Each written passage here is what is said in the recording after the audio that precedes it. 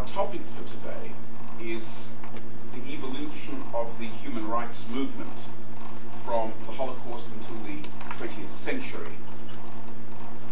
And what we will see during the course of the morning and subsequently during the discussion this afternoon, to which I'm looking forward very, very much, is the unfolding of an intense international human drama, a drama in which the individual takes center stage, or close to center stage, on the international plane, from a position previously where the individual was no more than a mere appendage to his or her state, of no consequence in and of themselves, to a position where the individual today is very much an international legal person with rights, with obligations, and with the ability to enforce rights and obligations directly in international law, in international tribunals and other fora, including as against the individual's own state. That is a remarkable transformation. It is not overstating things to say that it is a veritable revolution, and as we will see, it's a revolution that has been termed subversive, and we'll see in what sense it's been termed subversive.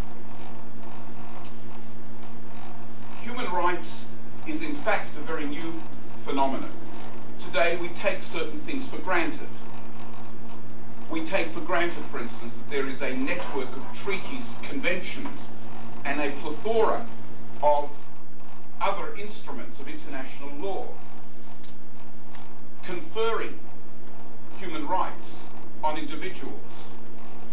We take it for granted that there are bodies all over the place monitoring human rights, overseeing their implementation, working to enforce them, whether they are organs of the United Nations or non-governmental organizations. We open the papers almost daily and see reports about investigations, reports by organizations such as Human Rights Watch, Amnesty International, and so on. And we've come to take this sort of thing for granted. Terms such as crimes against humanity, genocide, war crimes, roll off the tongue quite effortlessly today. The spectacle of a Slobodan Milosevic standing trial for massive war crimes is not thought of today as anything so particularly revolutionary, to the extent that the media have become quite blasé about it. There was a flurry of publicity in the initial days, but when was the last time there was an item in the New York Times, say, about the trial of Slobodan Milosevic? We see the spectacle of other leaders in the former Yugoslavia and in other places like Rwanda in the dock. And we take these sorts of things fairly for granted as being rather unremarkable. We live in an era where there are plenty of tribunals for prosecuting major violations of human rights. The major one, of course, being the one for the former Yugoslavia, the Tribunal for Rwanda. Newer ones cropping up. Sierra Leone, there's an expert on that tribunal sitting here today with us, and I look forward to hearing comments from him later on. Cambodia, another interesting case where interesting discussions are being taken place about bringing the leaders of the Khmer Rouge to justice for their human rights atrocities of 25 or so years ago. We think in terms of an international criminal court, a permanent international criminal court designed to investigate, prosecute, bring to justice leaders of countries and those lower down in the hierarchy who have committed major human rights violations. We think in terms of boundaries, across temporal boundaries. So that today, for instance, we can think in terms of a magistrate judge sitting in Spain issuing an extradition request for a former leader of the Chilean government who happens to be in London getting medical treatment to go and stand trial in Spain for crimes committed against his own people in Chile some 25 years earlier. And if not for the fact that he had medical evidence that he was unwell and unfit to be extradited to stand trial, he would today be standing trial in Spain. Crossing temporal boundaries. There is no statute of limitations in international law. And so we find even today, in 2003, prosecutions taking place for Holocaust-era atrocities. A few years ago, in the mid-1990s, there were trials in Hungary arising out of the Hungarian Revolution some 40 years earlier. There's talk about bringing to trial the Khmer Rouge, as I've indicated, leaders of the Khmer Rouge for atrocities committed over 25 years ago. Chile, Argentina, people are being brought to justice without regard to statutes of limitations. There is no such concept in international law. So most of this is fairly pedestrian these days. We take it for granted. It's part of the normalcy in which we live today. So much so that it's easy to forget, all too easy to forget, two things. First of all, how recent a phenomenon it all is. A mere 60 years ago, which in international legal terms is the blink of an eyelid, none of this existed. None of this could really have been dreamed of.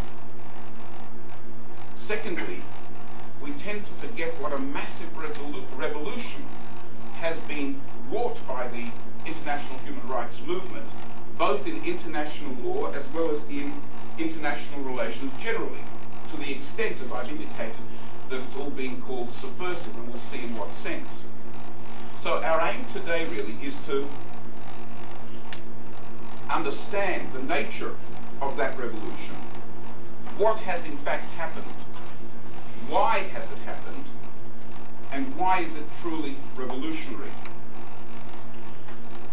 My approach really will be to start from the middle, so to speak, and then, well, I'm an Australian, so everything's upside down for me anyway. And we'll work back from the middle, back into history, to develop a contrast, to develop an appreciation for the need for a system of human rights, and in order to help us understand the ultimate depths to which a society can sink, to which the society can sink. And then we'll move forward and see how this revolution has taken hold and how it's developed in the 55 years since the centerpiece of our discussion, the Universal Declaration of Human Rights. In the materials, we find that Universal Declaration towards the end of the materials on page V290. V stands for Part 5, meaning that it's Part 5 of my own teaching materials in my course, Law and the Holocaust. If you think you've had too much reading for this week, consider yourselves fortunate. This is the set of teaching materials. Even my students don't have to get through all of it. There are two features in the Universal Declaration of Human Rights to which I want to draw particular attention. We're talking about a document that is really the constitution or the charter of the international human rights movement. It's the fulcrum around which everything else revolves. And as we can see at the top of page 290, it was adopted by the General Assembly of the United Nations, sitting in Paris on December the 10th, 1948, presided over, I might add, by the President of the General Assembly, Dr. Herbert Everett from Australia. That has no relevance to anything I'm saying, but I have to get in a plug for Australia.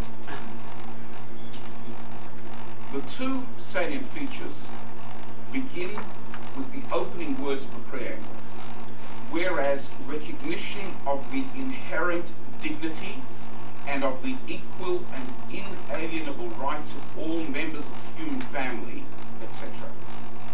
Inherent dignity, equal and inalienable rights.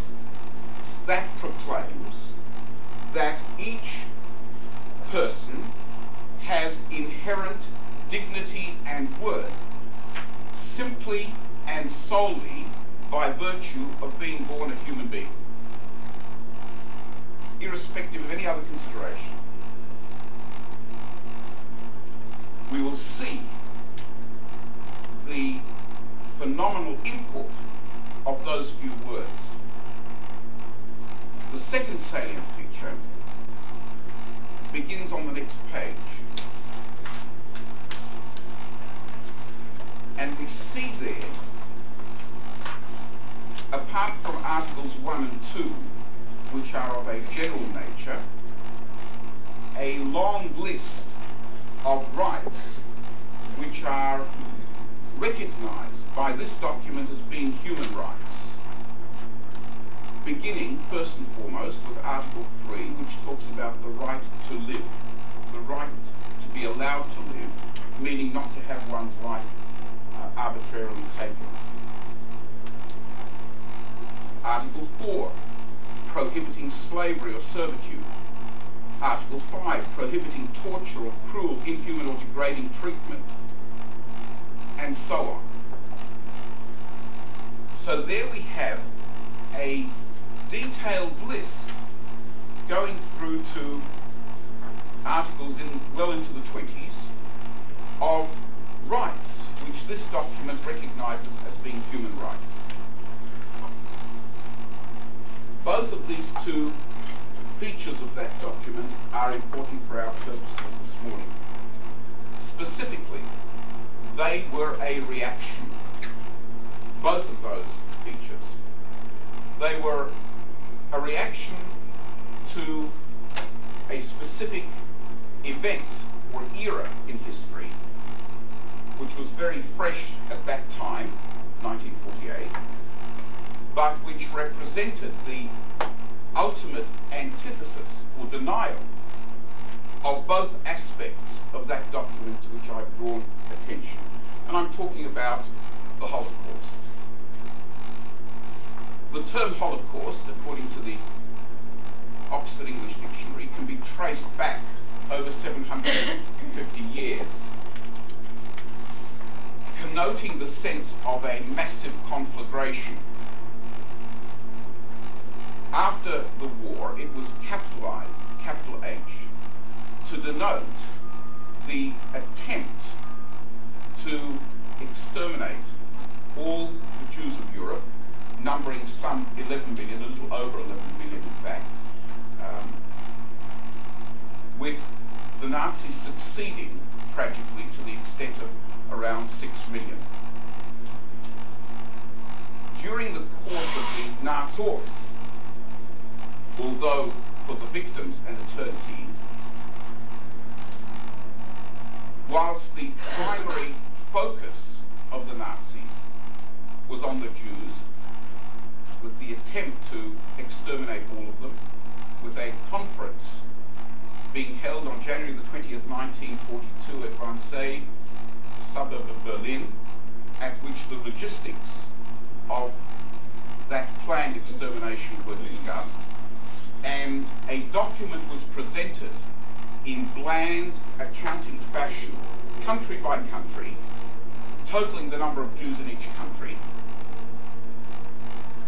with the total at the end in excess of 11 million. And that was the aim, to exterminate all of them. In addition, of course,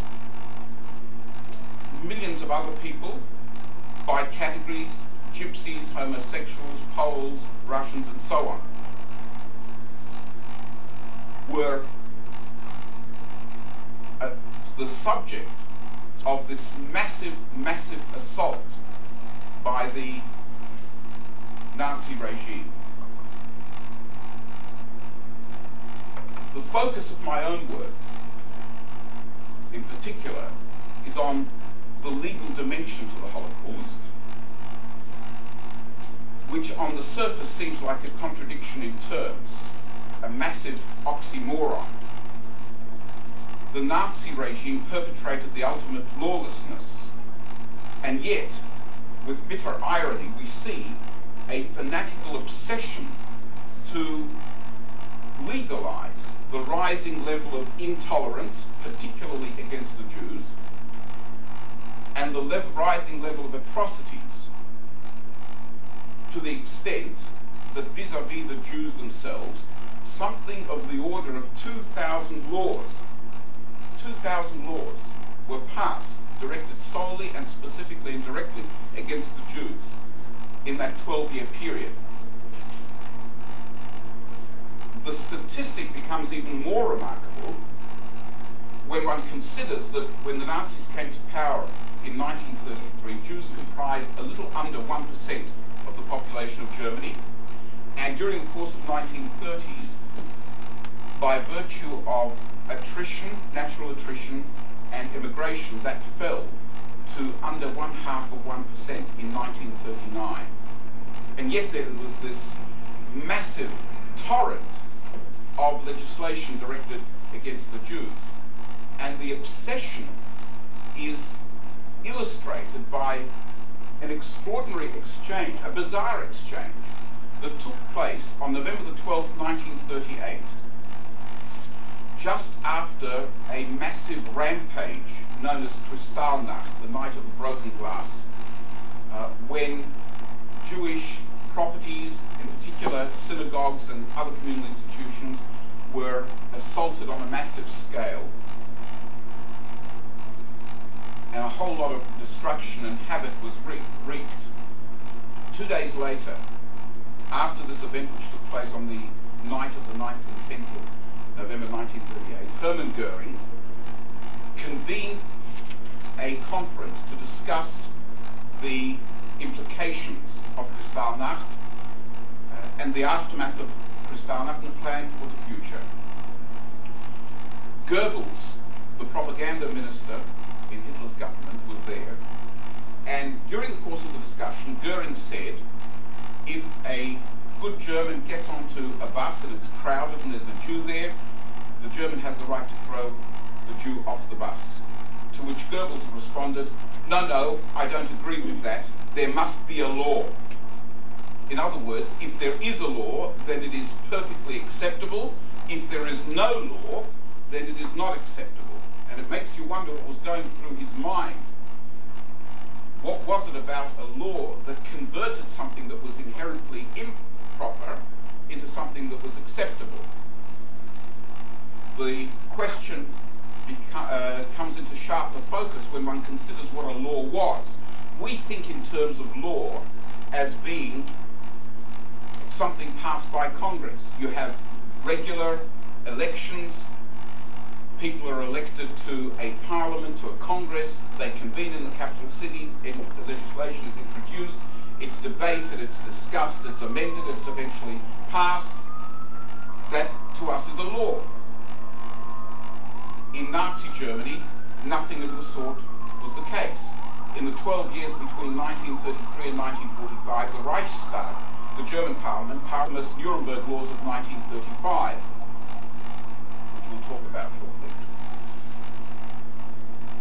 Laws in Nazi Germany were really executive orders, administrative decrees. So someone would sit down and throw together a few lines or a few paragraphs. Often the laws were no longer than that. Sometimes they were longer. And then one or more ministers in Hitler's government, possibly including Hitler himself, would sign it, and that was a law. So what Goebbels was saying was, if I and some of my cohorts sign a bit of paper, then it is okay to throw a Jew off a bus, but if we don't, then it's not. It's a fascinating question, and perhaps we'll spend a few moments looking at the answer to that question. Why was he so obsessed with legalizing things? What I've done in my own work is to isolate a number of themes in the legislative assault on the Jews, which was part of the greater assault on the Jews, the wider assault. And what I want to do is go through a number of these themes, because it's important in laying foundations for what we're going to talk about and what our theme is this morning. Because in the course of these themes, we see excellent examples of how the indicia of humanity of the Jews was gradually whittled away, step by step, incrementally. And we will see how international law in the post-war era reacted to this whittling away on a measure-for-measure basis, so that, and I'm foreshadowing where we're heading, one can look down that list of human rights in the Universal Declaration, and one can literally check off one theme after another in the legislation enacted, quote unquote, by the Nazi regime.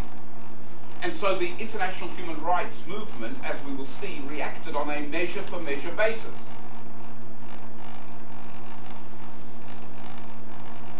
But we'll also see the relevance of the first extract from the Universal Declaration to which I've already drawn attention.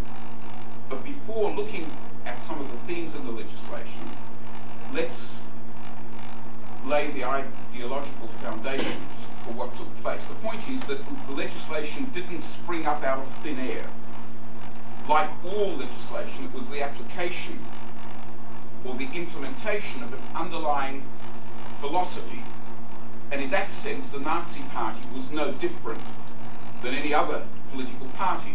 And it's a very useful way of looking at it, I think, to think in terms of the Nazi Party as a political party, which it was. And of course, the aim of any political party is to organize itself, to field candidates for office, to have those candidates elected, and preferably to have them elected in numbers sufficient to form a government, and then, once it's in power, to implement its underlying philosophy, usually expressed in a party political platform, among other things by enacting legislation to give it all effect. And so one can put oneself, conceptually anyway, in the shoes of the legal counsel to the Nazi Party the day after Hitler comes to power. In January 1933, he becomes Chancellor. He now has to prepare a legislative program. So what does he do? He reaches up onto the shelf, opens Hitler's Mein Kampf, and starts working out what laws are necessary to give effect to the philosophy that is expressed there. So that there is a sort of sick, perverse logic about it all when one thinks about it in those terms. At the heart of the Nazi philosophy, which was translated into this legal system, were a number of propositions. First of all, that all of humankind is divided into different racial groups in hierarchical formation, with the Aryans at the top, the Jews at the bottom, and others in between. Secondly, all of history is a struggle by the higher races, by the better, purer blood types, to prevent infiltration and pollution by the lower blood types, lower racial groups.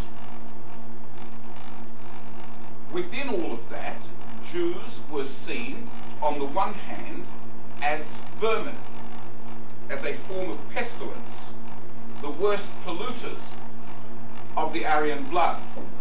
And it's all there in so many words, in Hitler's Mein Kampf, and expressed more mystically, in more quasi-mystical terms, by Alfred Rosenberg in his book, The Myth of the 20th Century. paradoxically and at the same time, Jews were also seen as a mortal threat or danger to the very fabric of society. Hitler painted them as people who come into a society as strangers, insinuate themselves into that society, blend into that society, and gradually take over the principal points of power in the society, and eventually take over and implement, whether it's Bolshevism or some other insidious form of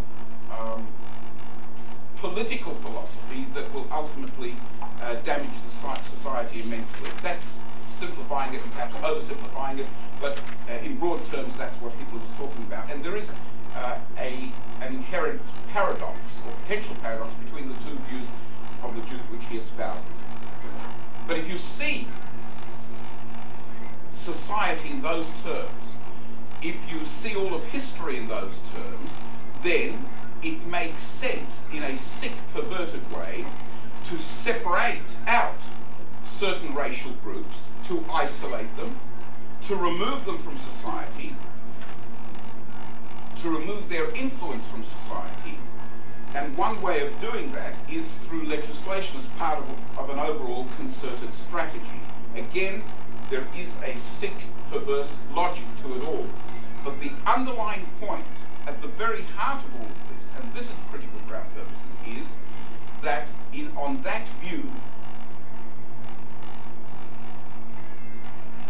human beings are not equal. Human beings do not have inherent dignity and worth.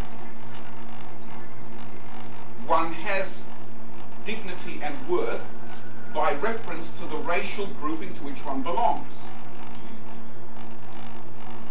And on that view, the ultimate corollary is that there is no such thing as human rights, because the very notion of human rights implies that one has rights simply and solely by virtue of being born a human being. One has inherent dignity and worth simply and solely by being born a human being, irrespective of the colour of the skin, or the slant of the eyes, or the day on which one worships or doesn't worship. It's all irrelevant. That is at the notion of human rights. One has rights simply and solely by being born a human. With that in mind, let's isolate a number of things in the legislation, and these are really, as I've indicated, reflective of a wider assault on the Jews. I do it per medium of the legislation simply because that happens to be the focus of my own interest as a lawyer, teaching a course on this subject a little bit further down the street at the law school. Theme number one, the theme of definition.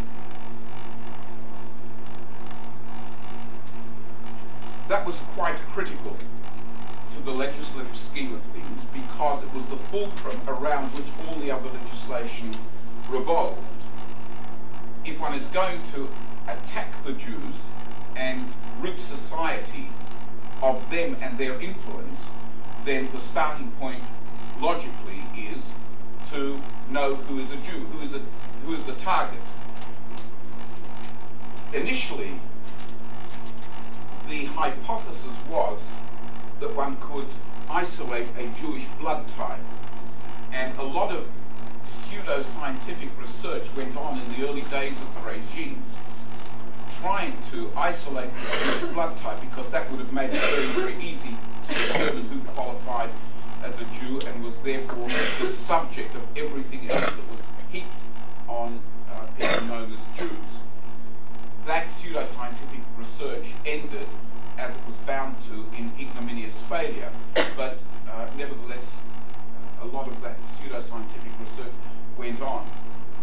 Ultimately, in September 1935, the infamous Nuremberg laws were passed, and what's particularly important is not so much the Nuremberg laws themselves, which dealt in a fundamental way with the question of race, and we'll come to that in a moment, but what's more important for the purposes of this thing is actually the first ordinance to the Nuremberg laws, which was promulgated on the 14th of November 1935. And that enshrined the basic definition of a Jew. A person was a Jew if he or she had 3 Jewish grandparents, ultimately defined not by race but by adherence to a religious community.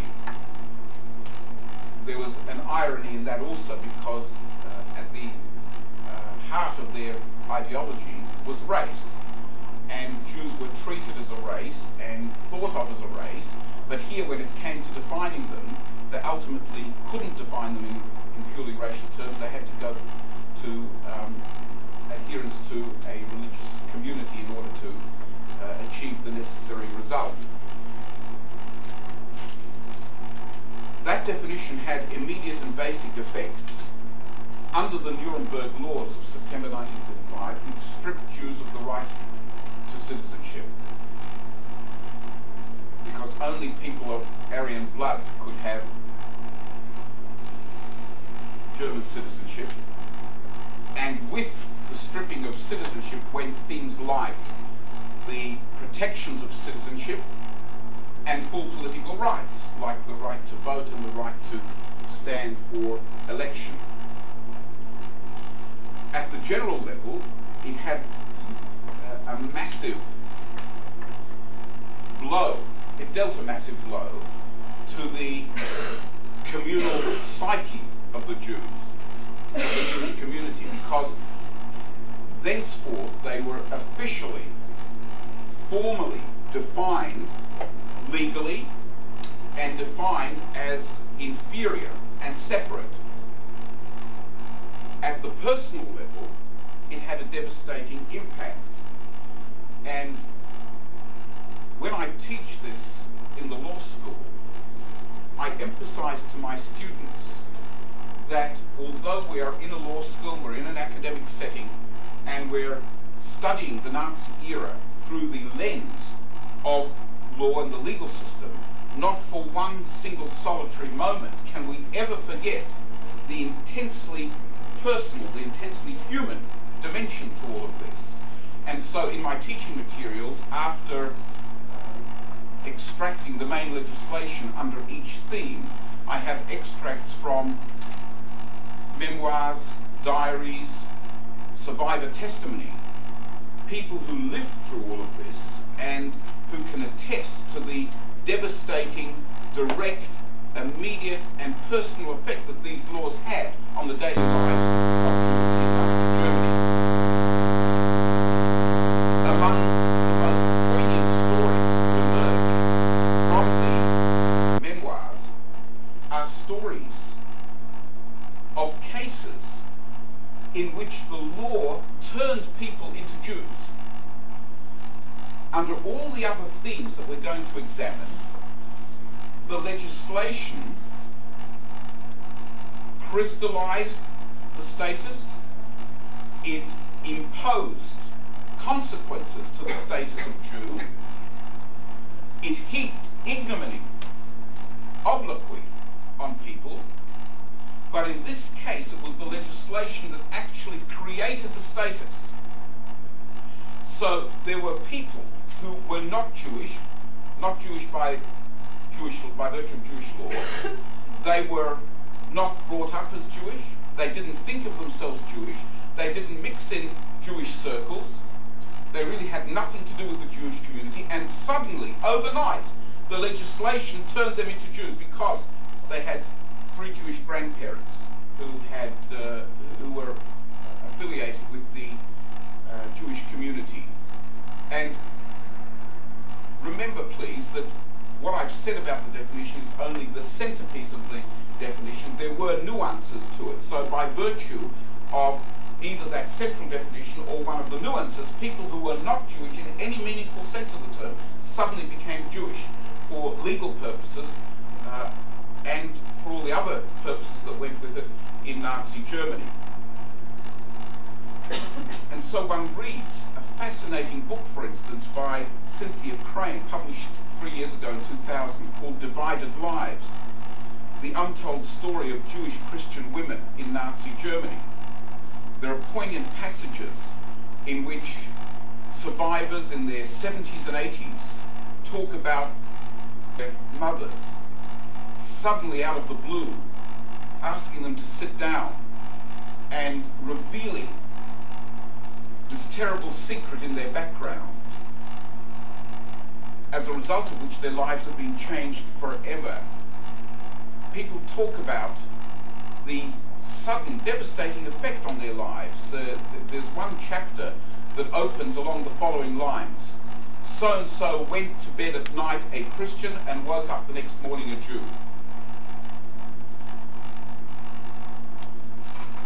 Victor Klemperer, whose diaries have been published in the last few years, was a professor of literature. And he wrote this diary, which he kept on a daily basis. And it's a fascinating document, A, because it was written contemporaneously, but also because he has an uncanny ability to put his finger on a pulse, or on the pulse of a mood, or a situation, to sum up a situation very pithily, sometimes in 2, 3, or 4 words, in a way which packs a punch. So he talks, for instance, about what for him was a very unpleasant occasion because of his being a Jew. Although he had distanced himself from the Jewish community, he had assimilated, he didn't really think of himself as a Jew. But because of the circumstances in Nazi Germany, he couldn't associate with many people outside the Jewish community. And so one evening he and his wife get invited to dinner at the home of some friends, and he had completely forgotten that it was the Jewish New Year, Rosh Hashanah. And so he's sitting there at a table which is the ritual meal in honor of this Jewish New Year, and he's got to sit there with a skull cap on his head, and he's got to put up with what he calls readings from scripture and that, all of which he had turned his back on. And here he was suddenly being confronted by his Jewishness as a result of these laws and the definition in the laws. And all of this led to a mad scramble to prove Aryanness. There was an industry that cropped up in phony certificates, certificates of baptism, certificates of sterilization to prove that people were no longer a threat. There are heartrending applications, pathetic applications to various authorities to be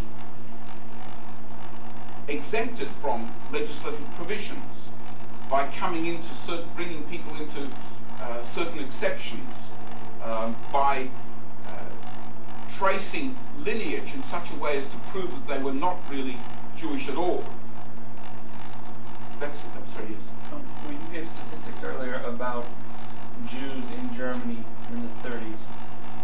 By what definition then? You're giving a very interesting story about people being classified that they would not consider themselves. No, were those the Nazi numbers, or? No, they're the historians' numbers of people who were Jewish. The precise criteria by which the historians come to those figures are not clear, certainly not clear to me as a mere lawyer, but that to me is unimportant, because what's important is the perspective that these sorts of statistics give. Now, if it was a little bit here or there, it doesn't really matter in the overall scheme of things. If we're not talking about 1% but 2%, it hardly matters, you know. That's theme number one, the theme of definition. The second theme of racial purity. And this is an excellent example of how the theme and the assault which it represents make perfect sense if you accept the underlying premises. So, against the background of the Nazi ideology, if you believe that Aryan blood must be kept pure and that the Jews are the worst polluters of Aryan blood, then it makes sense to prevent relationships between Jews and Aryans. And so the Nuremberg laws prohibited marriage to Jews by Aryans. It prohibited extramarital relations between Aryans and Jews. And it even extended to prohibiting Jews from employing female Aryans in their homes, like housekeepers, for instance, and the cut-off age was 45, because it was thought that beyond the age of 45, Aryan women were safe in the sense that they couldn't conceive children born to Jewish fathers. The obvious effects were that these laws prevented marriages, they prevented relationships, they forced the dismissal of household help. In many cases, people who'd been long-standing, loyal and devoted members of the staff at home, virtually members of the family in many cases, but it also had devastating effects on existing marriages and whole family relationships.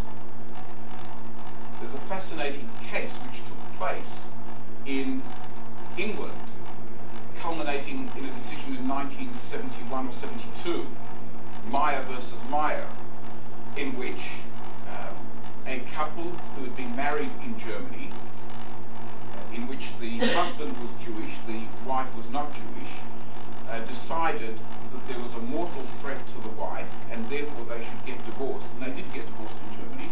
And eventually they both moved to London. And they both lived there until the husband died, but they didn't get remarried. And after the husband died, the wife wanted to claim a widow's pension. The problem was that at the date of his death, she was not his wife, and therefore she couldn't claim a widow's pension legally. And so she went to court to annul the divorce. And what the court found was that the divorce had been in the nature of a contract between the husband and the wife, and under the principles of contract law, a contract is vitiated, is nullified by duress. And the court went through the factors, the sorts of factors that we're looking at now, and found that this woman really was under massive duress, and therefore the contract for the divorce was nullified, and therefore she was still his wife at the date of death, and therefore she was his widow and she could get the pension. That's going about it like that. I'm not at all comfortable with that decision, because the underlying premise is that it accepted the Nazi legal system and the decision under it as valid, but that's not our theme today. In some cases, people escaped Germany, some married overseas, some got divorced, like in the Meyer case, some were turned into the Gestapo, some committed suicide. There's a heartrending story about an actor, Joachim Gottschalk, who committed suicide by virtue of the pressure exerted by these laws. Countless people were harassed and persecuted and ended up in gas chambers. In short, life was made a living nightmare for both adults and children. I must say that one of the most bizarre documents I've ever seen in the course of my work reflected this theme of racial purity, and that was the marriage contract between Adolf Hitler and Eva Braun. And you can picture the scene. April the 29th, 1945, in the bunker underneath the streets of Berlin, the world is collapsing around Hitler. His armies are long defeated. His 1,000-year Reich is coming to the end after 12 horrific years. He is within hours of committing suicide, together with Eva Braun, and they have this bizarre marriage ceremony. There's recently been publicity about the memoirs of Hitler's secretary, who was present on that occasion, describing the surreal scene that took place. And in all of that, the marriage contract, and during the break or later on I'm happy to show it to anyone who's interested, the marriage contract recites that both parties declare that they are of pure Aryan blood. Even at that stage, he was obsessed with racial purity. Two more themes, this time relating to the economic dimension, the economic assault on the Jews. The first of these two, which is really theme number 3 in our progression, is deprivation, I should say, of income earning capacity. This was important for a number of reasons, one of which was to persuade the Jews to emigrate, put pressure on them to emigrate, getting them out of society that way, also ridding the society of their influence. The Nazis talked about a Jewish law, a Jewish medicine, a Jewish science, and so on. And in order to rid the professions and the universities and the scientific and cultural worlds of that insidious influence, they had to get them out. And one of the ways was to deprive them of the right to work in all of those capacities. But in a very fundamental sense, which is important for our purposes today, it had a dehumanizing effect on the Jews. Because one of the indicia of a human being is that one can work, one can earn a living, one can support oneself and one's family, put a roof over one's head, put bread on the table, clothing, and so on. And one can readily appreciate by all of this by thinking through the consequences of being put out of work. Anyone who has ever been unemployed or who's gone through financial difficulties can begin in a very, very small way to empathize with what was going on, with what it does to a person both physically and psychologically. The opening salvo in the legal assault on the income earning capacity of the Jews came on April the 7th, 1933, with the law for the restoration of the civil service. The Nazi genius for euphemism comes through here. For the restoration of the civil service. We're going to restore the civil service to its former glory. That's the connotation. How are they going to do it? By ridding the civil service of non-Aryans. So, for instance, the central provision of quite a detailed law provided officials of non-Aryan descent are to be retired. As simple as that. It was subject to exceptions, especially people who had fought in the German military forces in the First World War and so on. These are exceptions. It was as bald and as harsh as that. Officials of non-Aryan descent are to be retired.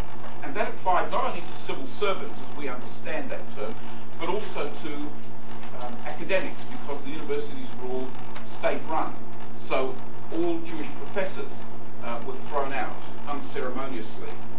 And the same applied to the professions, to occupations, to businesses, and to trades. One after another. Yes? So when you say retired, was there any sort of understanding that, you know, there would be pensions or anything, or just, was that just a euphemism for sort of... That was a euphemism for goodbye, Charlie.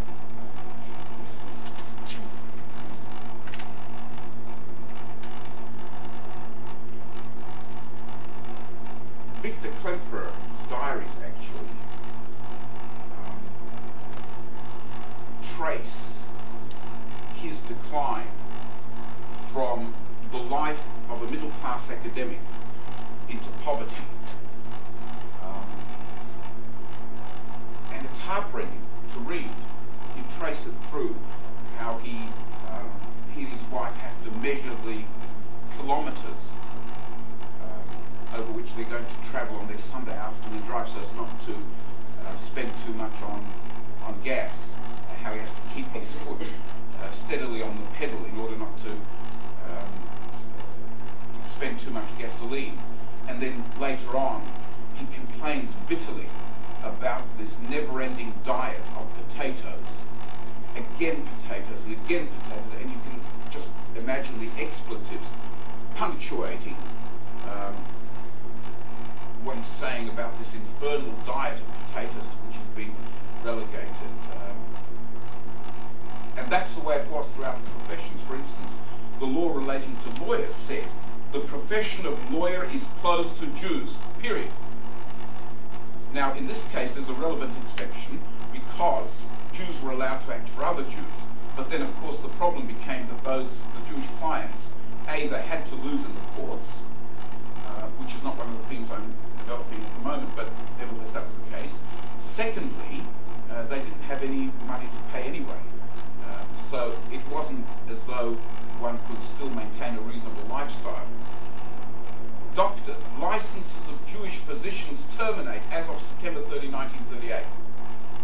As bald and as harsh as that. And so on. One means of income earning after another was systematically closed to the Jews, and all legally, all by law. So you can imagine the effects. One day, a person is a partner in a well-known law firm in downtown Berlin, earning a highly respectable, comfortable income, with a lifestyle commensurate with that income, with a beautiful, elegant house in a fashionable suburb of Berlin, help around the house, expensive cars, private schools for the children, annual vacations, skiing in Switzerland, and so on. Suddenly, he wakes up in the morning, opens the paper, and sees, bang, the profession of lawyers is closed to Jews. What does that do? Where is the money going to come from to pay the mortgage, to put bread on the table, to clothe the children, to send them to school, to pay for all the other aspects of the life of an upper middle class lawyer? And the same was evident in all levels of the Jewish community. The books, the diaries, the memoirs, the survivor testimonies are replete with heartbreaking and tragic consequences. People becoming impoverished. I gave the example of Victor Klemperer. People battling desperately to retain their employment, trying to bring themselves within exceptions and so on. People being forced to emigrate and uproot themselves, leaving behind their culture, their way of life, which had been ingrained in them. Not easy for everyone, not easy for the old. Adjustment is much more difficult for the old. Even more so for people with non-portable professions. Law is not a portable profession. Medicine is a portable profession. Dentistry.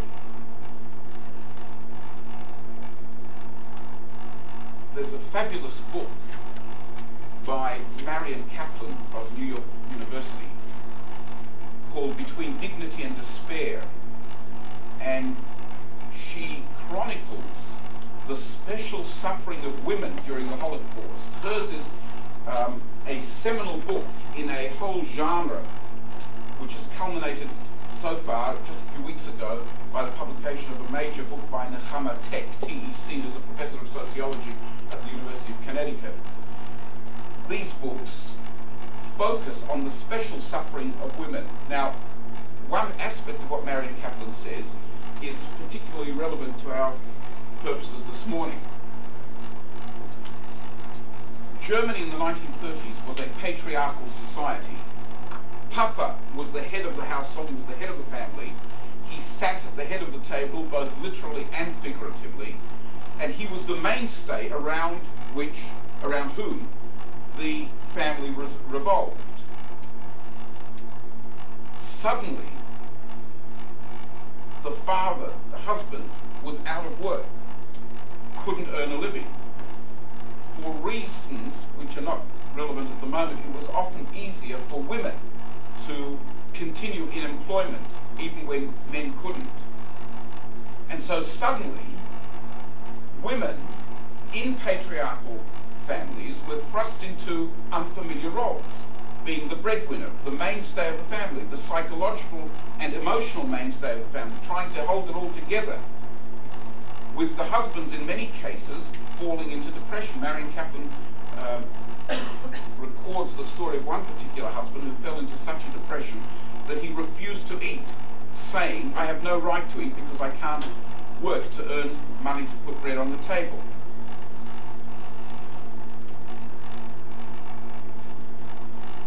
Another theme on the economic front, expropriation of property. So far we've looked at the income side of the assault on the Jews' economic situations, and now we're looking at the capital side, the asset side. The Nazis legislated a fiendish, diabolical, four-step process to systematically dispossess the Jews of all their assets, having already attacked them on the income side. Step one in this was forced registration. Every Jewish owner of assets had to register the assets and the values of those assets above a certain threshold. The threshold was pretty low. The result was that the Nazis developed, legally, by law, a massive inventory of Jewish-owned property in Germany. And they did so in remarkably quick time. In about 4 months, they had almost everything, with the help of IBM. That's another story. Also, it should be added, with obedience and compliance by the Jewish community. Step two was forced sale or Aryanization, often at a fraction of the value, tiny fraction. Dr. Raoul Hilberg of the University of Vermont is one of the doyens of Holocaust history in this country, and he has a book of documents, and there's a fascinating document called an Aryanization contract, where property was Aryanized by forced sale to non-Jews. And he has the contract for sale in this particular case, and you can trace through, how the purchase price is calculated. All the assets are listed, including plant and machinery, and premises, buildings, goodwill, and so on. The only item for which the purchase price is calculated is the inventory. All the other assets were ignored completely. So the purchase price of this whole business was just the inventory. But even then, in the commentary by Dr. Hilberg, he shows how even that minimal compensation was whittled away several times until what was ultimately paid was a tiny fraction of the real value of the business. There's a fascinating story, and again, I've got it in my materials, and anyone who's interested can look at it. It's one of 100,000 or more cases, but what makes it particularly interesting is that it happened to the grandfather of Billy Joel. Carl Joel, Billy Joel's grandfather, was in 1938 the proprietor of the largest department store business in Nuremberg. His main competitor was a 24-year-old guy. My calculation is that Carl Joel at that time was about 57 or 58, but there are accounts that say he was younger in the late, around 50 or so. Doesn't matter. His main competitor was 24, and the way he became his main competitor was that he did to another Jew what he was about to do to Carl Joel. Suddenly, this 24-year-old, Joseph Neckermann, waltzes into Carl Joel's business and says, I'm going to buy your business for the equivalent of 10 cents in the dollar. Now, Carl Joel was a very astute businessman. He was politically aware. This was late 1938. The Nazis had been in power for 5.5 years. The writing was on the wall, had been for a long time. And Carl Joel,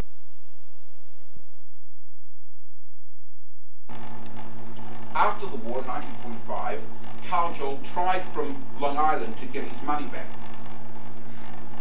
Couldn't succeed. In 1947, he goes over to Germany, engages lawyers who issue proceedings against Neckermann to get the purchase price, and Neckermann hires excellent lawyers who manage to drag it out for another 11 years. So finally, in 1958, 20 years after the original sale, quote unquote, Carl Joel got something. And this was all written up in excellent fashion by an investigative reporter called Steve Wick for New York Newsday. And I was involved in the story, and as you can see, it's a fascinating one, and it could have applied to any one of 100,000 people, but it happened to be particularly interesting because it was Billy Joel. The third step in this fiendish, diabolical four-step process was... You wouldn't happen to know whether the Neckerman is the same person who then started the major department? Yes, yes, thank you. Neckerman, on the backs of Carl Joel and someone else, became extremely prosperous, extremely well connected. He was photographed with all sorts of luminaries, political luminaries like Willy Brandt, who became Chancellor later on. He became a leading light in the German equestrian movement, and in fact represented Germany at the equestrian in the Olympic Games. I know he was there in 1960.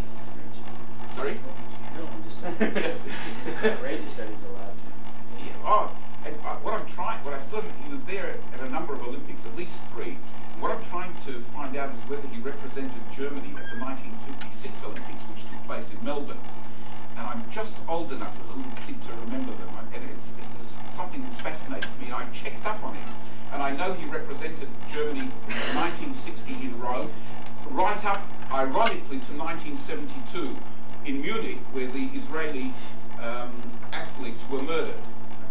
So this was Neckerman, and when he died in the 1990s, as you will be aware, his death was headline-making stuff because he was so well-connected and so prosperous and so successful.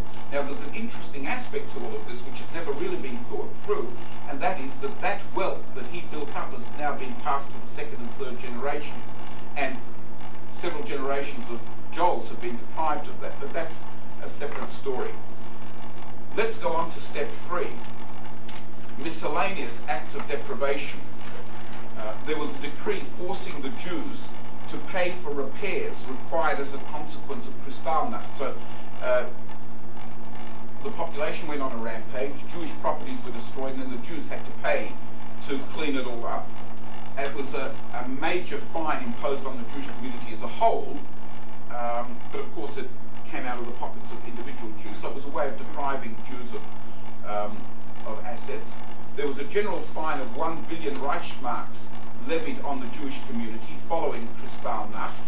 There were limits on what Jews could take out when emigrating. There were taxes on emigration of one sort or another, including a 100% tax on new goods which were brought after 1943. So you had to pay the value of the goods. These were all miscellaneous ways of depriving Jews of their assets. And the final indignity was heaped on the Jews by step number 4.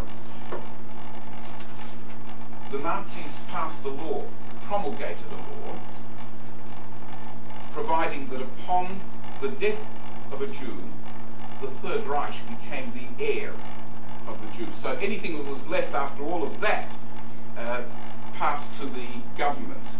So in that way, they confiscated Jewish assets and property. Let me take one more theme, and then we'll take a break. Exclusion from educational opportunities. And this is yet another example of a means by which the Nazis whittled away at the indicia of humanity, the indicia of a human being.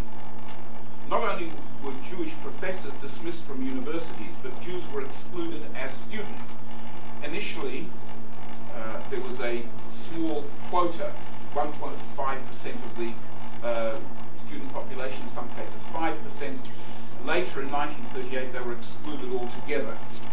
Parallel developments took place in schools below university level, forcing Jewish children into all Jewish schools, and ultimately those were closed down too.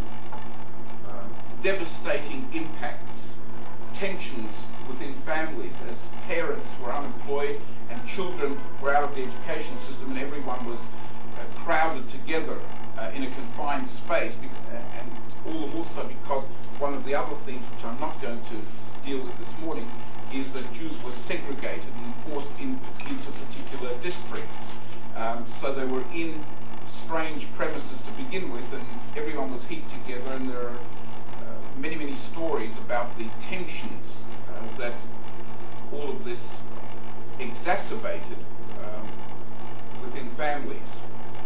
The memoirs, the diaries, are replete with heartbreaking stories about kids who were bright, alert, inquisitive, talented, had hopes and had dreams and aspirations, and suddenly the door was slammed in their face. There's one terrible story about, one of many, about a girl of 16 whose big choice in life was going to be whether she would study law or medicine. And she talks about how overnight all of her hopes and aspirations are dashed, and it's something with which each of us can empathise. We've all been 16 at one stage or another. For many of us, we'd like to be 16 again, but we've certainly all been 16. We've all had our ambitions and our hopes and our dreams and aspirations, and we can empathise with these kids who suddenly had the doors closed to them and were forced to get involved in work which was well below their intellectual capacities and well below their ambitions.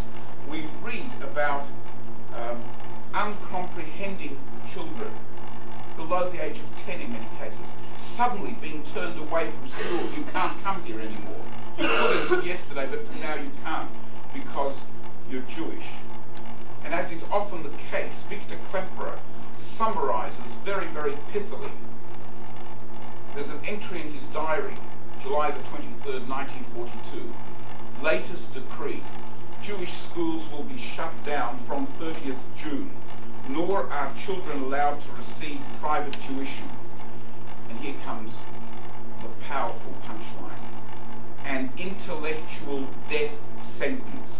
Enforced illiteracy, they will not succeed. An intellectual death sentence. To go with the economic death sentence, in which they were deprived of the means of income and of assets.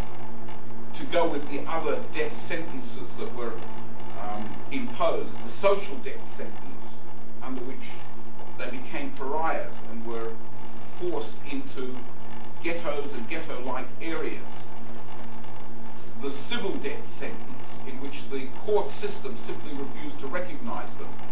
With a stroke of the pen, 600,000 or so Jews were rendered civilly dead, having no rights whatsoever in the German legal system. All these forms of death, and here was the intellectual death sentence. Let's take a break now, and then we'll come back and move on. Before we all break. And there's an element of circularity about it, which is relevant to our theme. The starting premise was that Jews were less than human. And the legislation and everything else surrounding it then set about treating them as such.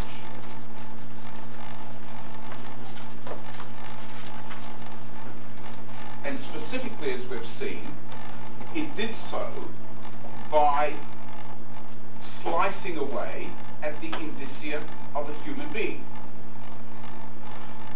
But that in turn reinforced the notion that they were inferior, that they were less than human.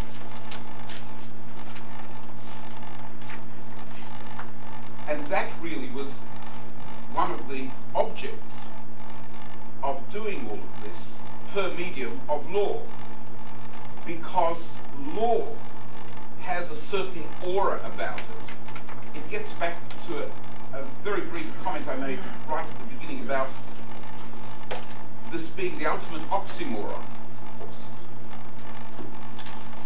The reason it's the ultimate oxymoron is that we associate law in our minds with certain qualities, with justice, with goodness, with decency, with morality, with protection of the individual against the powers of the government, putting checks on governmental authority. These are the sorts of things with which we associate law. And for that reason, law has a certain aura about it. And making something legal, therefore, confers a type of imprimatur on whatever is happening. And it's important to bear in mind that we're talking about Germany in the 1930s. We're not talking about, say, California in the year 2003. We're talking about a society which was pervaded by a militaristic ethos. There's a fascinating book by a psychiatrist by the name of Waite, W-A-I-T-E, called The Psychopathic God, Adolf Hitler. I'm told that in psychiatric circles, a lot of his contentions are controversial, but the section that interests me isn't, I don't believe, because he talks at length about the militaristic ethos which pervaded not only the military, of course, but pervaded the home, pervaded the educational system. And people were conditioned to obeying what appeared to be lawful authority, appearing to be what appeared to be authority.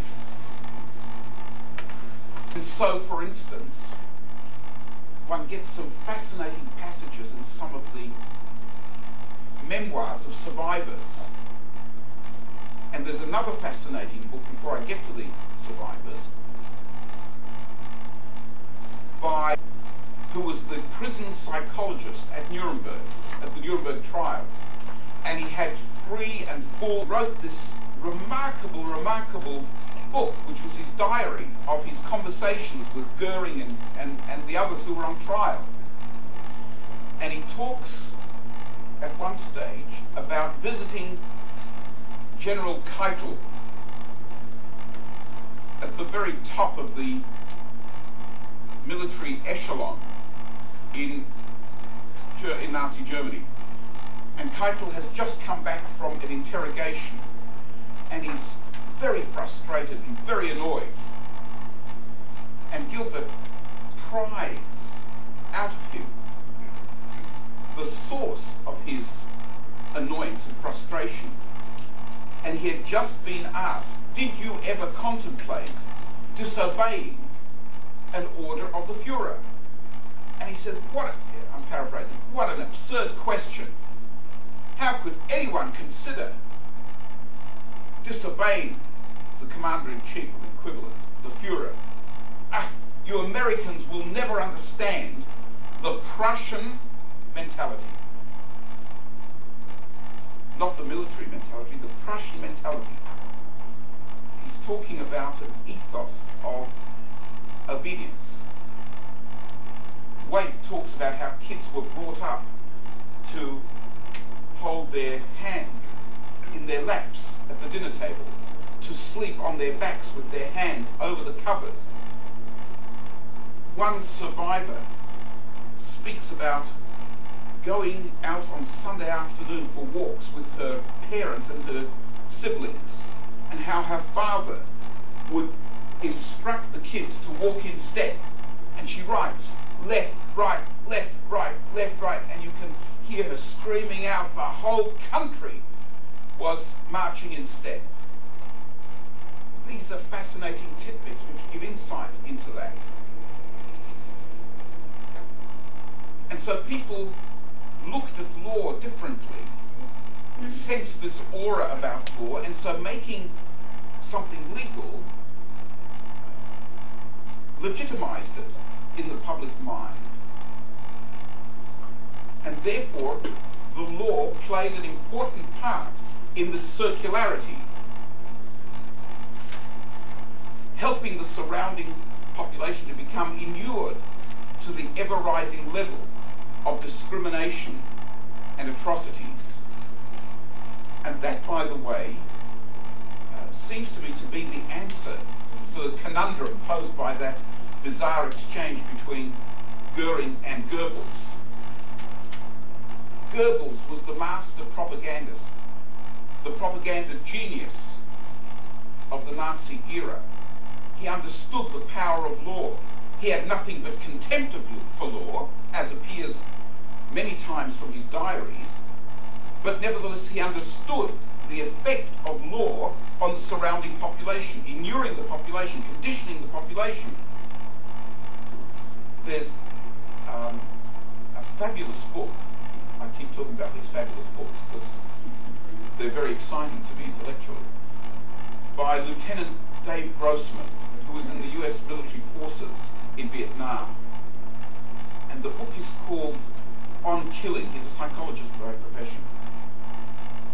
On Killing. And the theme of it is, what makes it easier, what conditions make it easier for one human being to kill another human being? And he talks in particular about the need to create distance between me and my target. Emotional distance, psychological distance, and there are many different ways in which one can create that distance. For instance, he draws on Israeli research which shows that people who are taken hostage stand a much higher chance of being killed by their captors if their captors put hoods over their faces. Because then what I see is not a human being. A human being has a face. This doesn't have a face.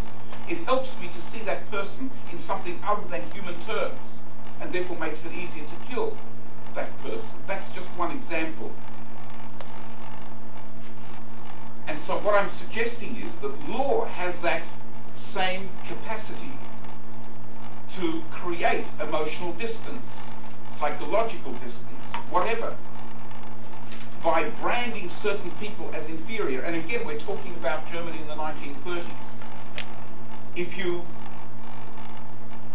are working in a society where people are conditioned to obeying the law, then if you make the rising level of discrimination and atrocities legal, then it changes the nature of that in the mind of the surrounding population. But there was another system that was relevant, another legal system. Outside of Germany, there was a legal system looking down, so to speak, on Germany. That was the international legal system, international law. And so the question is, where was international law in all of this? And in the materials, there's some fascinating diplomatic correspondence which gives us some insight into where law was. It's on page 273 of the following. And what appears there is tripartite correspondence between the US Embassy in Berlin and the State Department in Washington on the one hand, and the US Embassy in Berlin and the German Foreign Ministry on the other hand.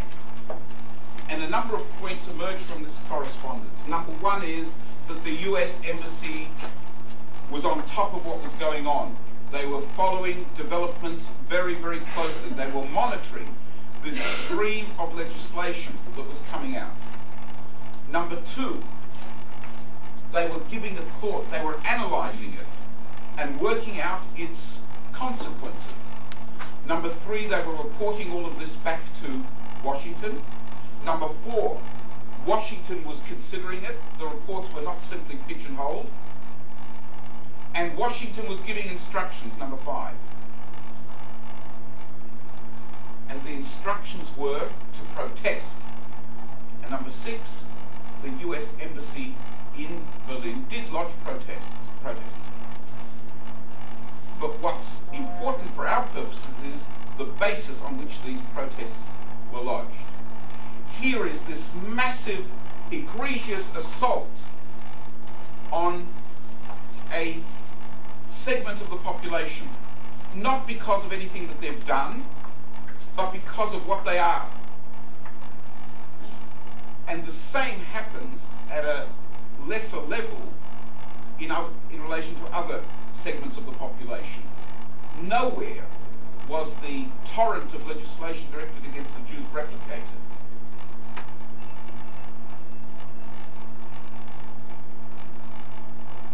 The basis is summarized on page 274.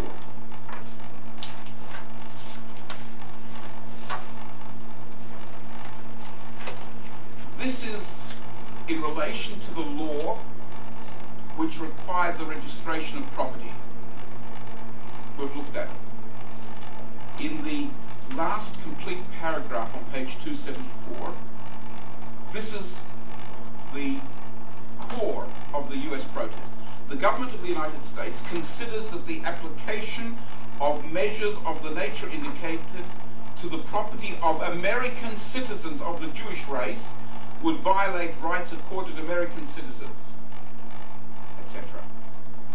The protest was based on the fact that this legislation would affect US nationals, US citizens.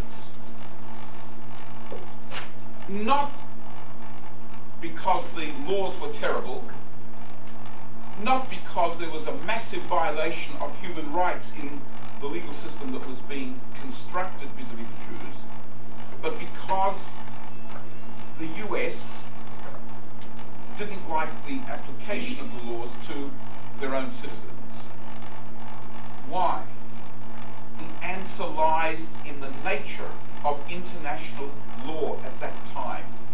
Put simply, there was no such thing as human rights. There was no legal basis for the US to protest. No legal basis for saying these are terrible laws, they violate all notions of basic human rights, and therefore we protest in the strongest possible terms. There was no legal basis for doing that. However, international law at the time did recognize a right in countries to stand up for their own citizens, and this is what the US was doing.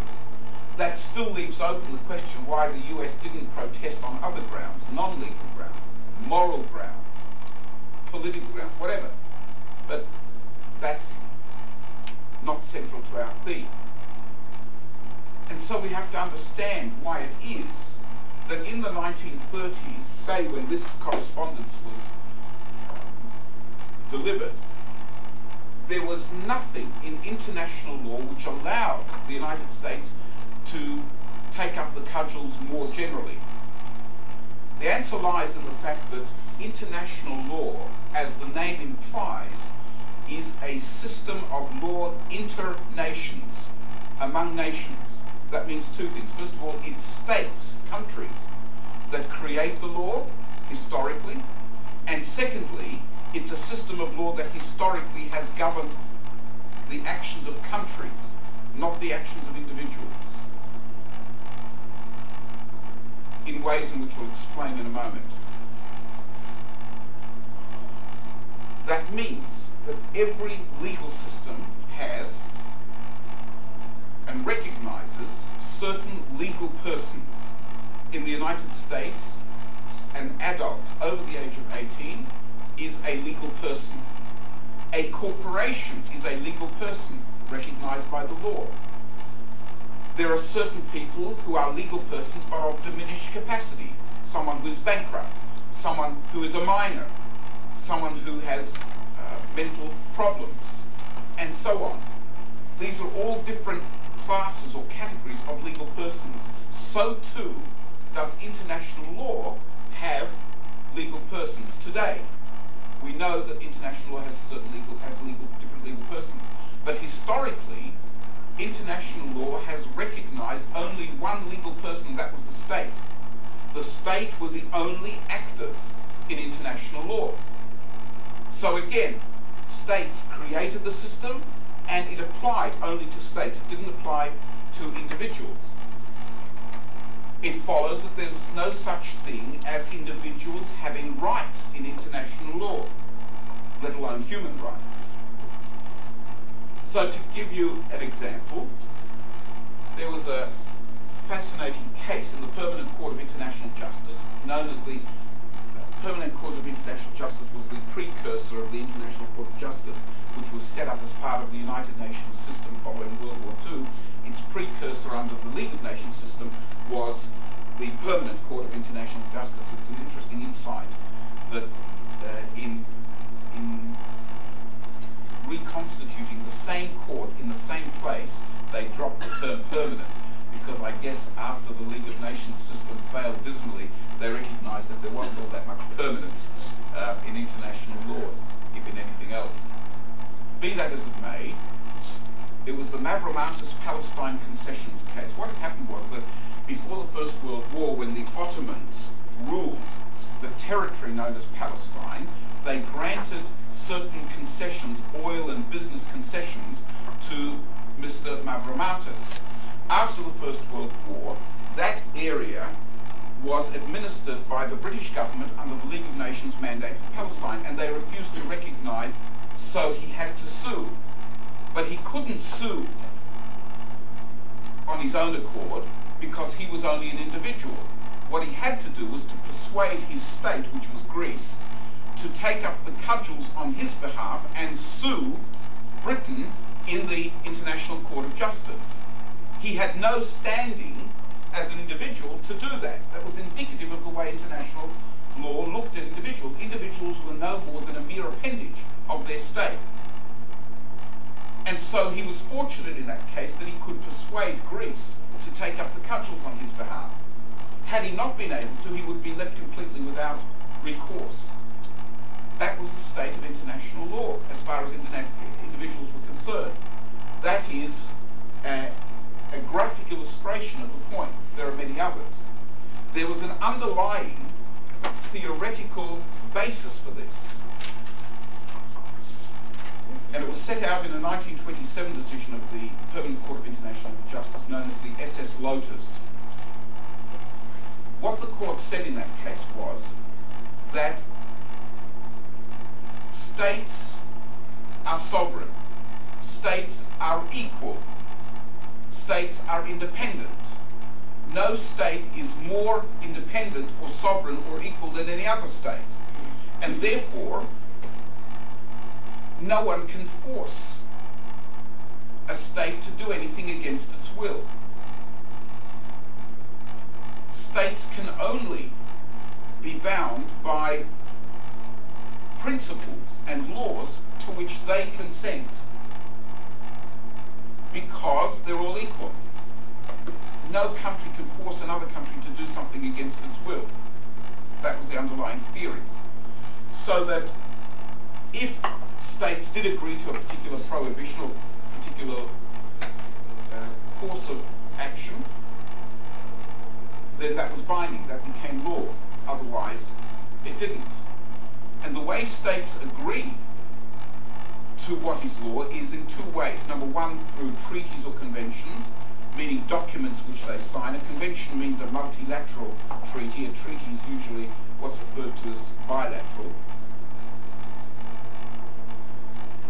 And the other way is through customary international law, meaning that if enough states act in a particular way over a long enough period of time, a path is beaten out, so to speak, and that path then crystallizes into customary international law, law by custom. So in both ways, states consent to international law, and if they don't consent, there's no law that's created. There is no obligation on states because they're all independent and equal and sovereign. Underlying that, and at the heart of it, is the notion of sovereignty of states, emanating from the Peace of Westphalia, which the historians and the political philosophers usually mark as the date, 1648, when the modern notion of a nation state was born. And the idea became that every state was sovereign within its own territory, and sovereignty meant that they had absolute power within their own territory. And that meant that they could deal with individuals as they saw fit within their own territory. When you put all of that together, there was no such thing as human rights. States were what counted.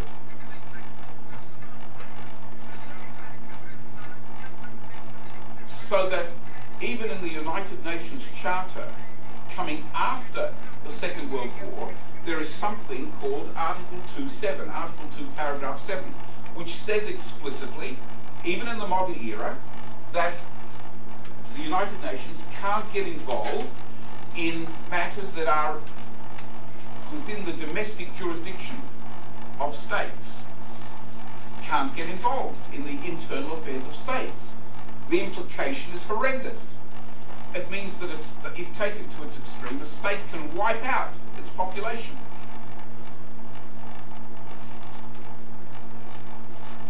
As long as it does it within, we know that that's not the case, because Article 2.7, as we will see, has been radically reinterpreted, particularly as a result. So that was the state of international law during the Holocaust. No such thing as human rights. No basis for protesting to the German government. And that was the underlying theoretical basis for it. So now let's move into the modern era. The first priority after the Second World War was to bring perpetrators to justice. And this was even before a formal human rights system element of a successful system. Although the details of the formal human rights system weren't adumbrated until 1948 in the Universal Declaration, with which we began, nevertheless, the system of human rights was foreshadowed in cryptic, embryonic fashion in the Charter of the United Nations, and it's in the documents. Just before the Universal Declaration. Page 288. Second paragraph of the preamble.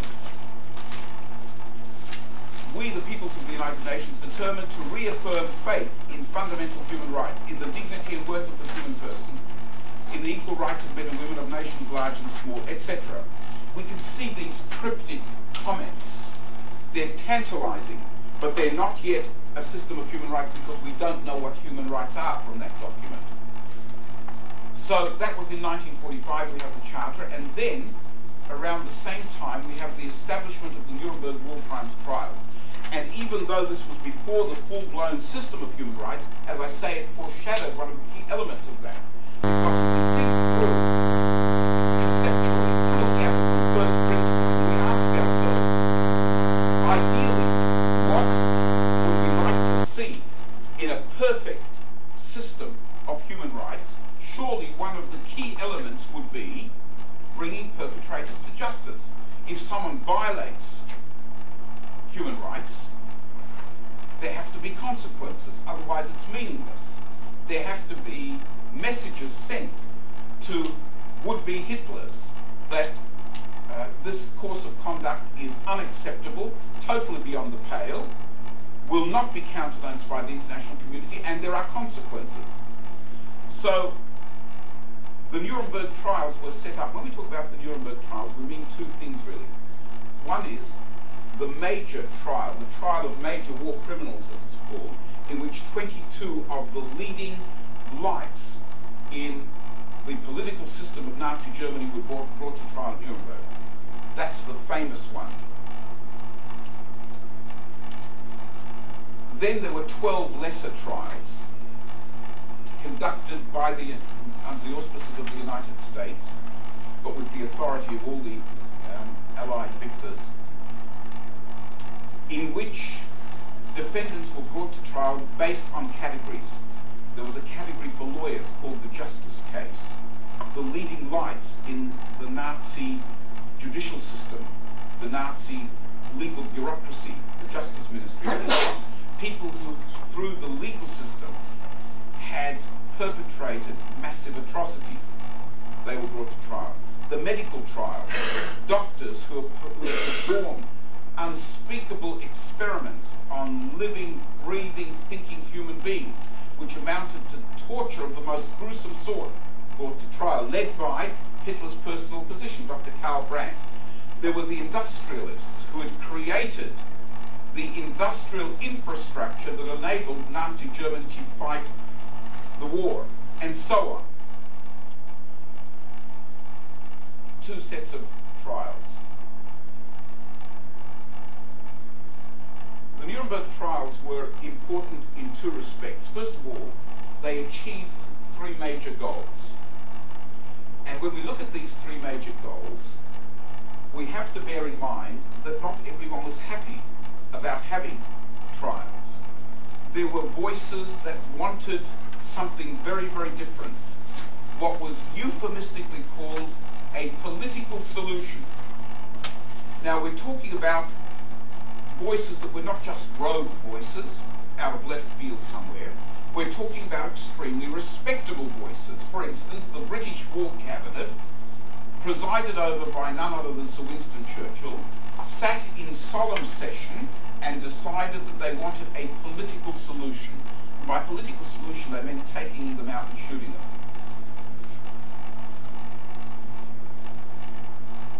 Thanks very significantly to President Truman and Justice Robert Jackson of the US Supreme Court, the other view prevailed, that there had to be trials, and there were three reasons why it was important to have the trials. Number one was for purposes of the historical record. It was important to bring together the massive documentation.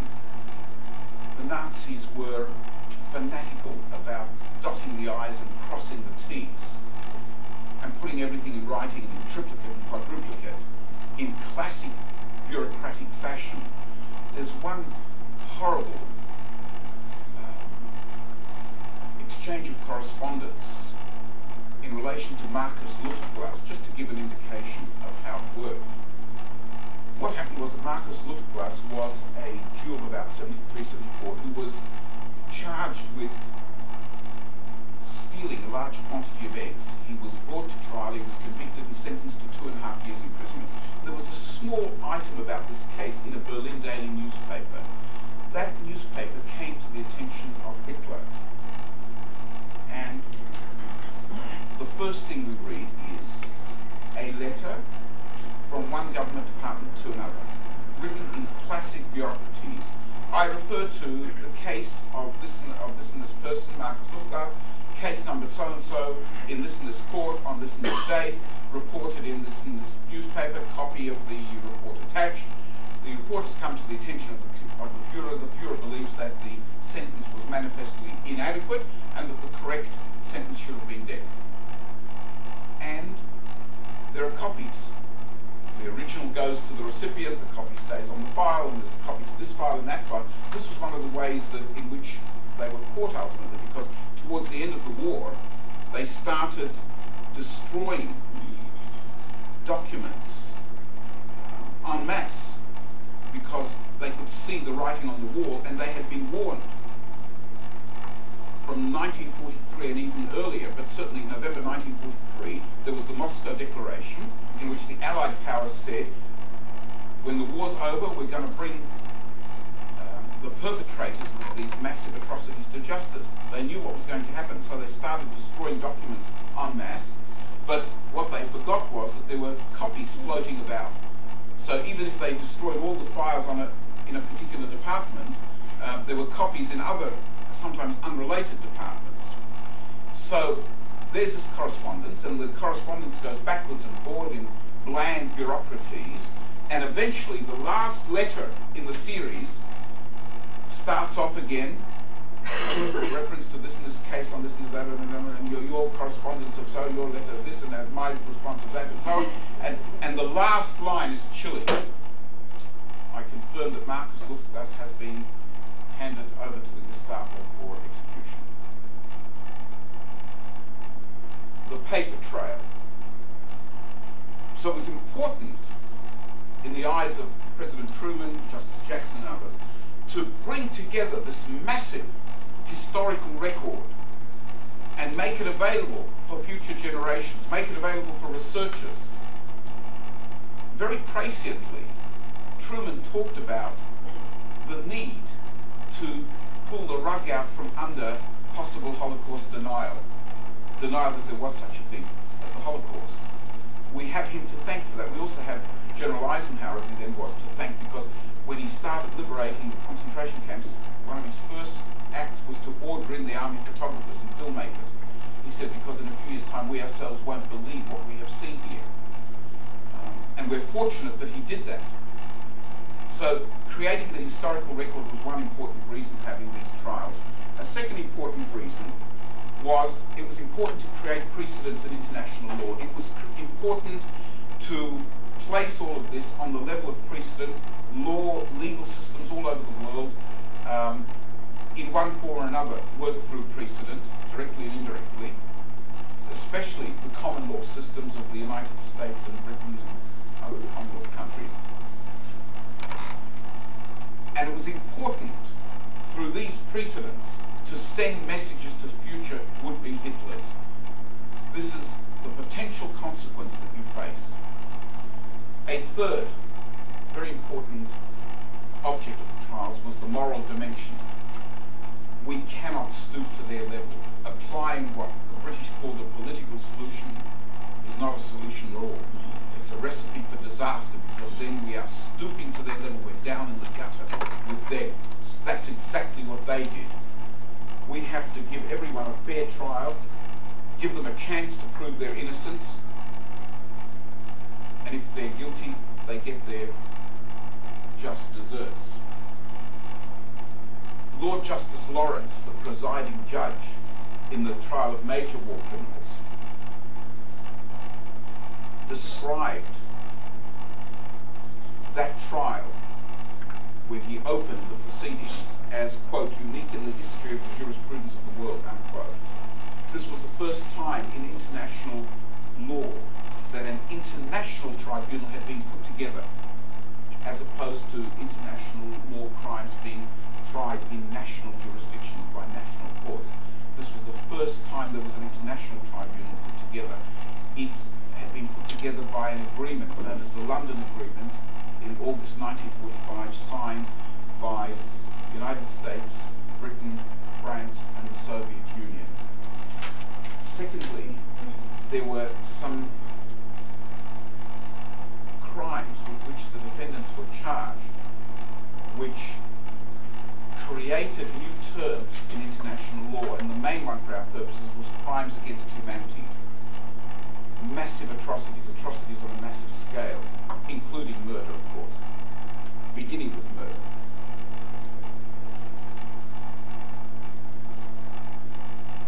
And that, of course, was controversial, as we know, because it was argued that this is retrospective lawmaking.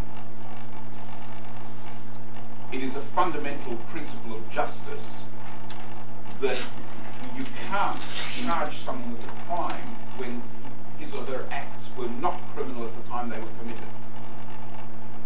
It's a fundamental principle of justice and fairness that a person ought to be able to know in advance what the consequences of his or her actions are. And if something is lawful, it offends the sensibilities to legislate subsequently to turn it into a crime. Which of course was disingenuous, because international law, as I've indicated, works by the consent of states in the traditional historical method. And one of the ways of expressing that is through state practice, the practice of states, how they conduct themselves. And one of the ways in which states manifest state practice is by legislation that they pass. And if one went through the legislative systems of all civilized countries in 1939 or 1933, murder was criminal. Article 311 of the German Criminal Code was never repealed, made murder a crime. And so what they were saying essentially was, well, we're being taken by surprise. You know, we didn't know that it was unlawful to kill 6 million Jews. That was the way the argument was put when stripped to its bare essence. And so one of the answers that the court gave in its response was, that's nonsense. The object of the principle against retrospective legislation is that the defendant ought not to be taken by surprise. Can it really be said that these defendants were taken by surprise, being charged with mass murder, for instance? Clearly not.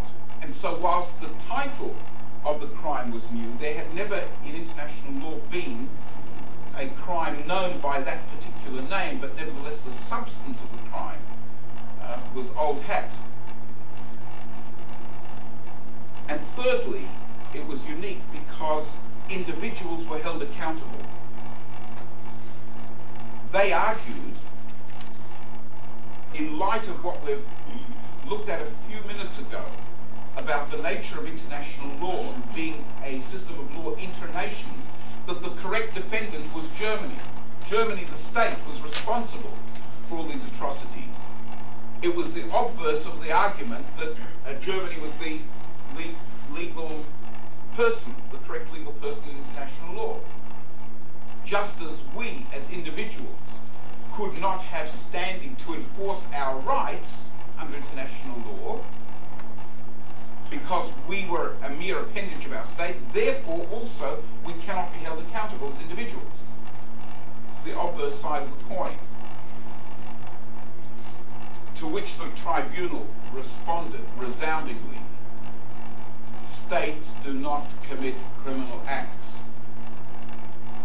Human beings, they said men, a bit old-fashioned, but men commit criminal acts. Yes? Yeah, but if I remember correctly, Germany will pay compensations.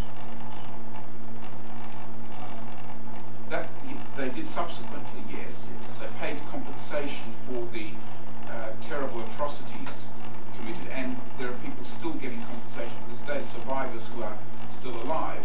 But that's on the civil side, and in every legal system, of the common law variety, certainly, the fact that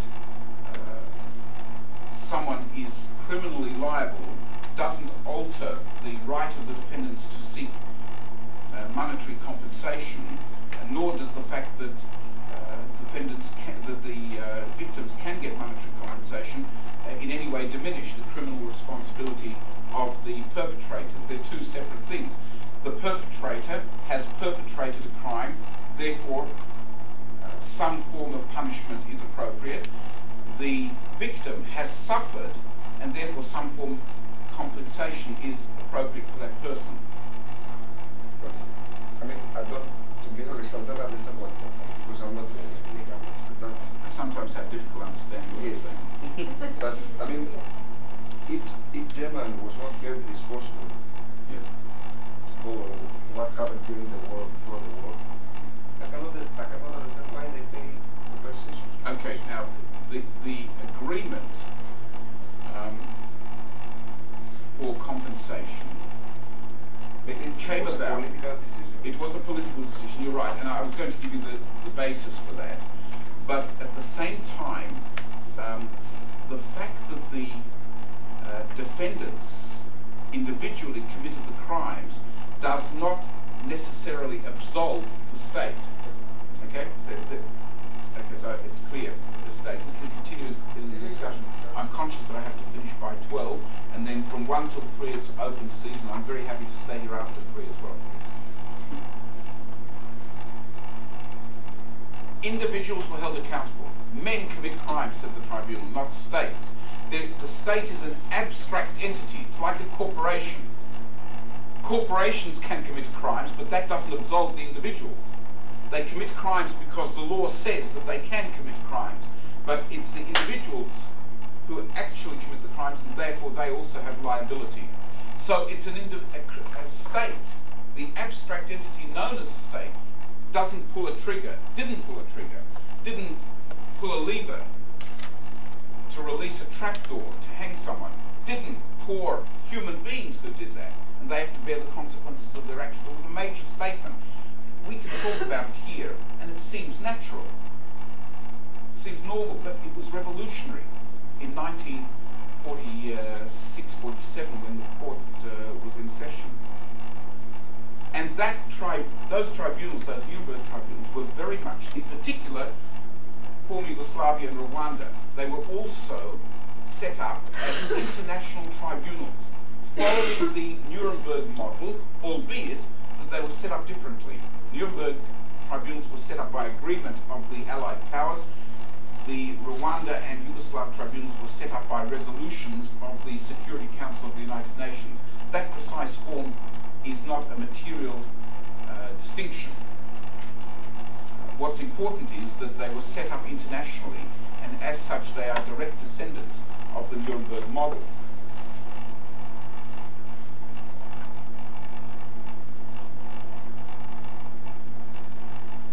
Another important development in international human rights law after the war was the Genocide Convention, which was open for signature and adopted by the United Nations General Assembly on December the 9th, 1948, one day before the Universal Declaration of Human Rights. This is a remarkable example of a swift development of an area of international law. In 1944, the term genocide didn't exist. It was coined by a Polish emigre lawyer to this country, Dr. Raphael Lemkin, who worked in government and in academia after settling here, and who felt that there was no term in the English language that was appropriate to describe what was going on, specifically the attempt to wipe out an entire people from beginning to end. Every single Jew in Europe, over 11 million of them, was targeted for extermination. And so he coined this term genocide, and it's a hybrid of the Greek word genus, meaning a group, and side being the Latin suffix for killing, homicide, killing of a human being, infanticide, killing of a child, and so on. Genocide. And he promulgated this word in a book that he published in 1944, Axis Power in Central Europe. And then he lobbied for the term genocide to be accepted and for the crime of genocide to be recognized, to the extent that 2 years later, in 1946, the UN General Assembly passed a resolution declaring genocide to be a crime against humanity. And 2 years after that, in 1948, there was a full-blown convention which made genocide a crime and obligated states to prevent it and to bring perpetrators to justice. The defendants of Nuremberg were not charged with the crime of genocide because it didn't exist in 1945 when the tribunal was set up. Genocide really means the implementation of the aim of killing out a group defined by racial, ethnic, religious criteria.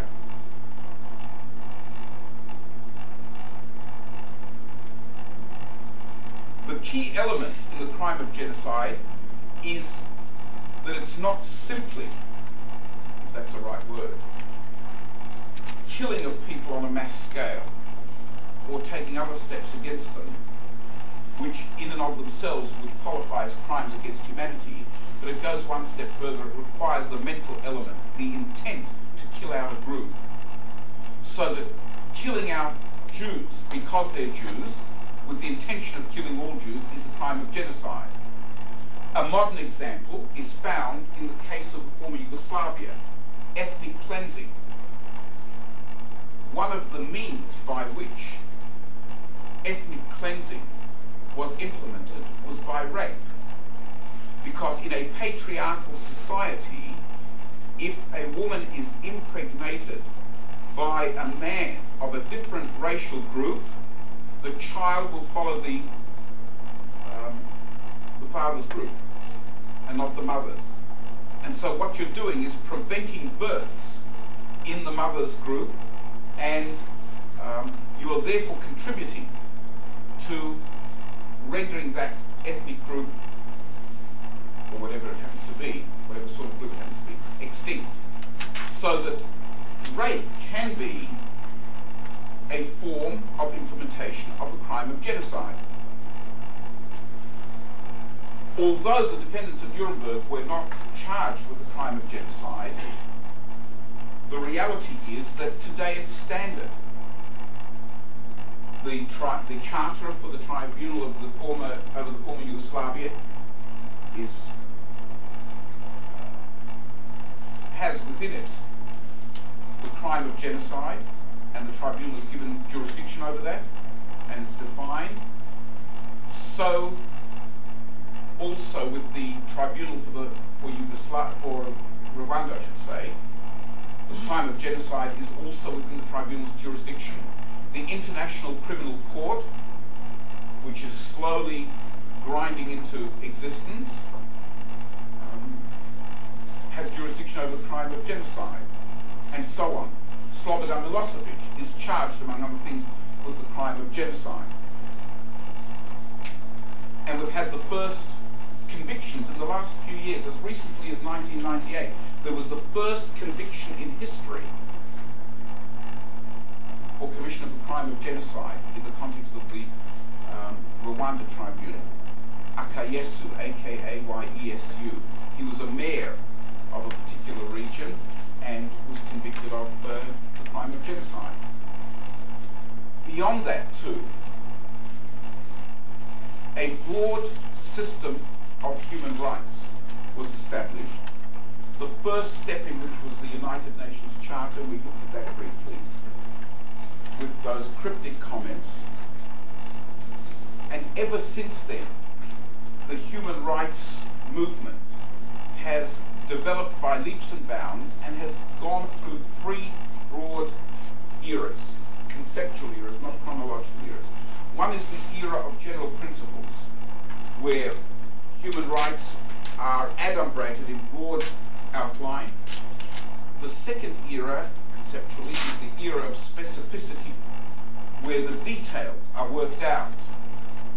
The details are very, very important, because at the end of the day, however high-minded the principles are, unless you have enforceable law that can be charged against perpetrators, you end up with very little. And so it's important to have definitions so that people know what their rights are and what their obligations are, a la the principle against retrospectivity.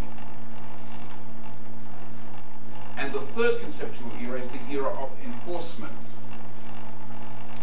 putting teeth into the system and making sure that people who perpetrate human rights violations can be held accountable, and that individuals have a recourse against governments, including their own governments. Now, the era of general principles is represented by the Universal Declaration, and we started off with two salient features of that, and we can now come back to that and understand, to that document, and understand the significance of those two features. Page 290. The first line of the preamble to the Universal Declaration: whereas recognition of the inherent dignity and of the equal and inalienable rights of all members of the human family is the foundation, etc. We can understand that. That line begins to smash through the underlying assumption at the very heart of the Nazi era, that not all human beings have inherent dignity and worth. That people do not have dignity and worth simply and solely by virtue of being born human beings. This says exactly the opposite. Every human being comes into the world